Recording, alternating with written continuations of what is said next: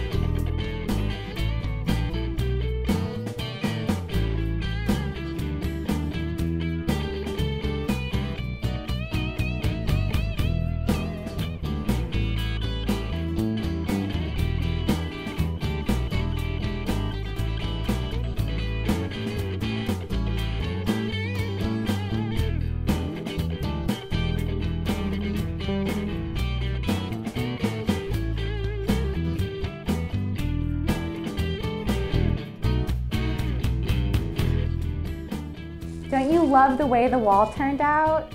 We do, and it was a super fast and fun DIY project.